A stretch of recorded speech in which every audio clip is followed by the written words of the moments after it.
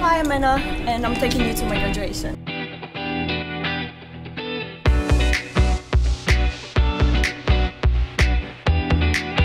Hi guys, we arrived at the graduation center. My first question for you today, Anna, is are you a morning person or an evening person? Evening person. Evening, yeah. okay. Yeah. And what are you graduating in today? Marketing. Of course it's raining because we're in England and that's just how it goes. Yeah. Right, Thanks. so let's go in. Yeah, let's go in. Got my tickets, and now we are ready to get the gown.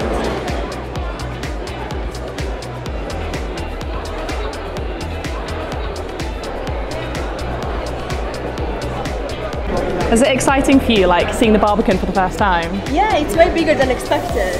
And how does it feel to be graduating today? Exciting? Yeah, exciting. Nothing else to say. Are you nervous at all? Not at all. Maybe later, maybe later. Maybe later. Maybe later. And what led you to study here at London Met? Because the community is very diverse and I knew I'm not going to feel alone. What was the most significant academic challenge you faced during your time at university and how did you overcome it? It was navigating the campus. It's huge and yeah, it takes time, at least a month.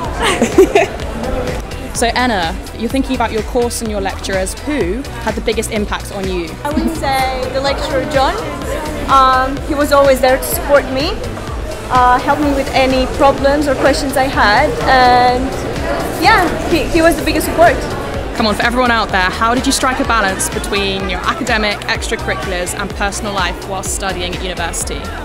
Well, it is challenging, but it's only a couple of years of your life and it's very worth it. How has your perspective on marketing changed since starting your degree versus now? So before I started studying marketing, I thought it's more all about ads and sales, but it's so much more in that. It's so much more of market analysis, understanding how people feel, their emotions, and it's very psychological as well, which is one of my favorite parts of the marketing. University isn't perfect. Can you please reflect on any mistakes you've made? Sure. The biggest mistake is I always think I have time, but I never have time. I always submit everything last minute. But you know what? It worked out for me.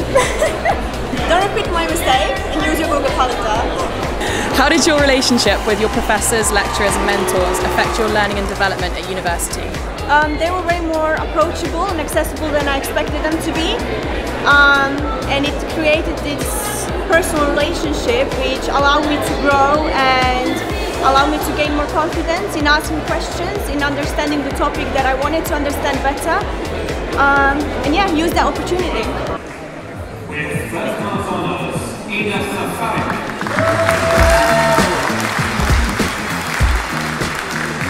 Okay, so you've just come out of your graduation. The ceremony was amazing. How are you feeling? I'm feeling great, you know, like it's a big relief. Now I feel like I don't want to say it's finally over, but you know, it's over. Like I can just enjoy, I can embrace my diploma and just, yeah, it's a new chapter of my life. What advice would you give to a new student? Start networking quite soon. It's very important you build your network, you know many people. And it's just going to boost your confidence. Would you say your course offered a variety of modules and which was your favourite? My favorite module was digital marketing because we learned a lot about many different tools we can use to analyze the market. And yeah, I think it's very useful for the future. So at university you can have any superpower, what would it be?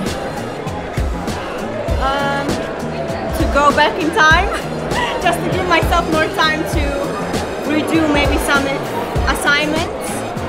But all in all, I think I'm happy with what I did. So time travel, that's a cool one. Traveling, yeah. That's a cool one. How did you manage stress at university? I like to go out with my friends, go to the gym sometimes. I'm quite lazy. I travel a lot. So is there a particular book or research paper or maybe even a quote that's profoundly influenced your academic and personal beliefs? Creativity is intelligence having fun.